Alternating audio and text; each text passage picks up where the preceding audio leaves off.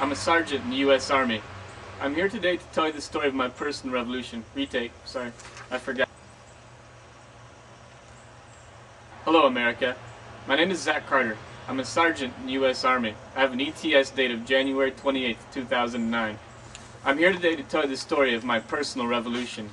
I joined the Army in the early months of 2001. My patriotism led me to the recruiter's office. I had grown up in awe of my grandfathers and their stories of World War II. That reminiscing became my dreams. When I got to basic training, I did not talk about missing home like the other recruits around me. I felt at home in ways I never had before. The weeks after 9/11 found me in Kosovo, serving under NATO command, part of Charlie Company 37 Infantry, 3rd Infantry Division, patrolling the border with Macedonia as part of our duties. We had ammunition to defend ourselves with, and the authority to apprehend anyone crossing the border illegally. What you would expect from the military, right? I'll get back to why these details are important later. Fast forward to 2003. I'm rolling across the desert in the back of a Bradley fighting vehicle, part of the spearhead into Iraq, there to enforce United Nations resolutions. Other than those first 3 weeks of shock and awe, what I remember most about Iraq was the people. Crowds of kids wanting to know about Michael Jackson and Britney Spears, open-minded adults wanting to know about our social freedoms, and 99% or so just wanted to raise their families in peace and did not hesitate to tell us. My platoon and I played soccer with some of those crowds of kids. We had dinner and shared food with families in their homes. Some of us even went to a few house parties, and my lieutenant and I spent one very memorable afternoon swimming in an irrigation ditch with 5 young women. It's all of them that I think of when anyone tells me that we need to turn the Middle East into a sheet of glass, or that all Muslims are our enemies. I remember thinking on this when I was there, more so since I've returned, but what we were doing when we were doing our jobs, patrolling the streets, conducting roadblock vehicle searches, bodily searching individuals, and searching homes, couldn't be helping our long-range plans for winning hearts and minds. I really have to wonder, how long would it take me to move from a position of thanks for my despotic government being removed to feeling like I lived in a conquered and occupied country if I saw foreign troops on the streets of my hometown every day? Add to this our having bases and personnel in Turkey, Qatar, Bahrain, Kuwait, Egypt, Oman, the United Arab Emirates, Morocco, Tunisia, and Algeria.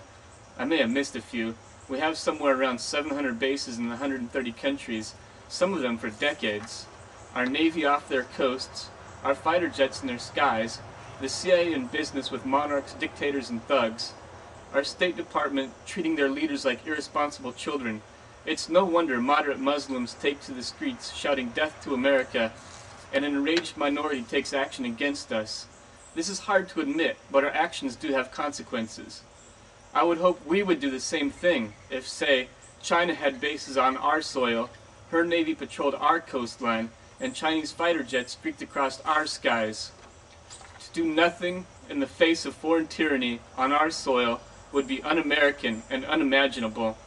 Why would we expect a different response from anyone in any nation? If the Chinese were here, they would brand me a terrorist. Would you? Fast forward again to the present day. I'm out of active duty and in the Army Reserves. I wanted to stay active duty, but my wife said I'd be single, so we had a compromise. To be honest, the reserves have bored me to tears, and I haven't felt like I'm giving anything back to my country. So, I looked into getting attached to a National Guard unit on our border with Mexico for a tour or two.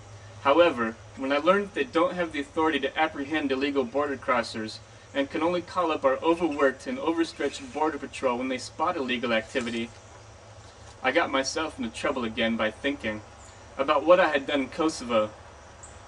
Why are we securing other nations' borders and not our own? To add insult to injury, our guardsmen and women on our own border don't have the authority to even defend themselves, and on several documented occasions have actually had to retreat when facing fire from Mexican drug running and people smuggling paramilitary groups. Now, why would I want to sign up for that? To be witness to the violation of American sovereignty? No one in the executive branch of our government is doing anything about it, and it makes me wonder why I'm even in the Army at all. All of this is why I'm leaving the Army. It's not an easy decision for me to make. I've been struggling with this for almost an entire year now. With 7 years under my belt, I had planned on proudly serving until retirement. However, I cannot in clear conscience continue serving a government that is not representative of its people and governs in an unconstitutional manner. Why are we the world's policemen when our own country is being openly violated? Why are we borrowing money from nations not exactly our friends just to spend it on our out-of-control foreign policy? I'm starting to feel like the powers that be do not have America's interest in mind at all. It's starting to feel like our ruin is their objective. From our factories closing and moving overseas to the plunging value of our dollar, America is crumbling. Yet I love her far too much to watch her fall apart. This is why I'm taking my personal revolution and joining forces with Dr. Ron Paul's revolution. His bring all the troops home, non-intervention foreign policy, and plans to put America first again are just what we need at this time. I don't expect everyone to agree with everything he says, but I do hope we can put all our differences aside and join him in seeing that all the troops come home, America is defended again, the Republic restored, and America saved. I do hope to put the uniform on again one day, when America once again stands up for itself, and I can feel the pride of serving America, and not NATO, the United Nations, or North American Union, but our own sovereign American interests. If I still have your attention and you are still unconvinced our foreign policy needs changed, I ask you to think on this for a minute. If we as a nation do not take the necessary and difficult steps in controlling our government's runaway spending, as only Ron Paul is advocating, then our arguments over foreign policy become meaningless, as we won't be able to send our military personnel the bullets and beans they need. We won't be able to afford anything in the near future even remotely resembling our current foreign policy. I have made these statements fully aware that I am violating the Uniform Code of Military Justice, but I feel that after putting my life on the line for 2 foreign countries, I can put my freedom on the line for ours. Join me in voting for peace, freedom, and prosperity. Vote Ron Paul. Thank you, and God bless.